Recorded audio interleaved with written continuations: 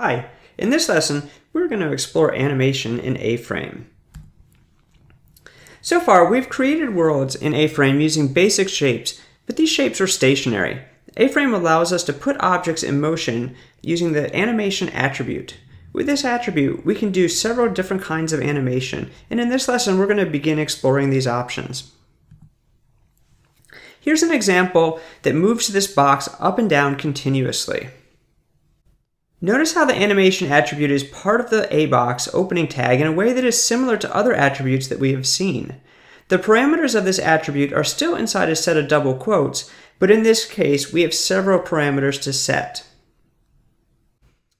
While the animation attribute is similar to other attributes, inside the double quotes we have a lot more information that we need to include. Each parameter inside the quotes specifies a property and a value. Properties and values are separated by a colon, and then each parameter is separated by a semicolon. Okay, let's take a closer look at the actual parameters that we are using here.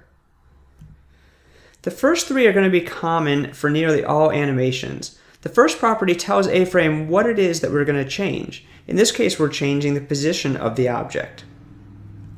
The from property tells A-Frame where the animation starts, and the to property tells A-Frame where the animation ends. We also have two additional properties here related to having the object continue to animate. We'll get into more of these details a little later. Let's take a look at how we can create our first animation. In this case, we're going to animate the position of our object. We need to specify three different properties to make this happen. The first property we're going to specify is the property property. This property specifies what it is that we're going to animate, and so again, in this case, it's position. The second property we're going to specify is the from property. Since we are animating position, we specify the starting position. Oftentimes, this will be the same as the position that is specified when we created the object. The final property that we're going to set is the to position. This specifies the value that the object will end at. Again, since we're animating position, the from and the to are positions. If we were animating something else such as color, the from and to would be colors. Okay, let's go ahead and take a look at this in the editor. Okay, so we are going to now look at how we can animate a cube sliding across the screen. So if I run it now, we'll see that we have a blue box that is not really doing anything, it's just sitting there. And we want to add an animation. So again, I'm going to go inside of my A-box opening tag, and I'm going to add another attribute called animation. Okay, so I'm going to say animation equals, and then I put everything inside of my quotes. But again, to kind of help see it a little bit better, I'm going to split my quotes up there. So we need to specify three different properties. The first one is actually just property, and we need to tell it what we are going to animate. So we're going to, in this case, animate position. Okay, so we specify position and we put a semicolon after it.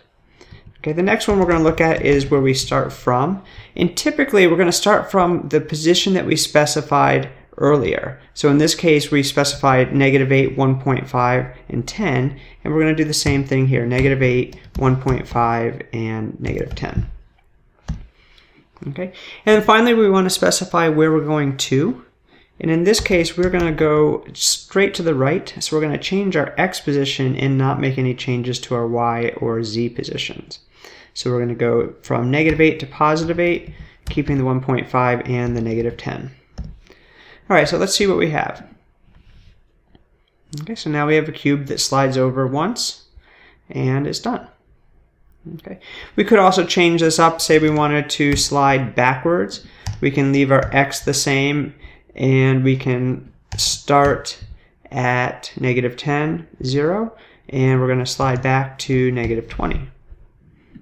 Okay, so now let's try this, and there our box goes backwards. And that's it. So now your turn to play around with this.